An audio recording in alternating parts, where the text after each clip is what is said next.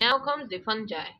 The fungi are eukaryote. Here comes a eukaryote organisms. The bacteria and the archaea are the prokaryote, meaning they have no true nucleus, but the fungi actually has true nucleus.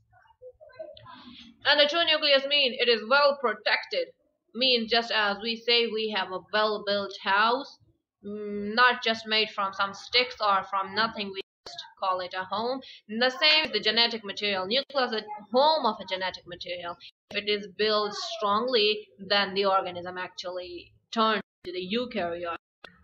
Now, the eukaryote cells can be unicellular or can be multicellular. Fungi actually has both.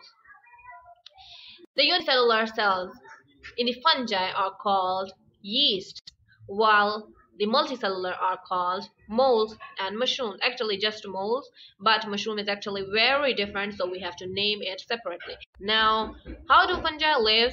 It absorbs nutrients. The example, Saccharomyces cerevisiae. This is a pretty common example, and I think everyone will be familiar with who cooks or know how to cook in their home. And the yeast that we use is actually a living organism, a living, fungi that actually go into our food. And then by food I mean dough made from flour. The carbohydrates in that dough is converted or is a byproduct produce carbon dioxide, which actually fluff our dough and we can make buns from it or bread from it. It is actually a Saccharomyces cerevisiae.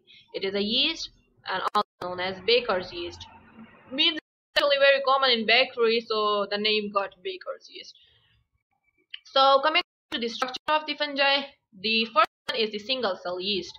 The diagram, and these are yeast actually. These are the single cell organisms. But when you look at the other one, this is actually the fungi known as molds. The mushroom is also the fungi that we can see with the naked eye.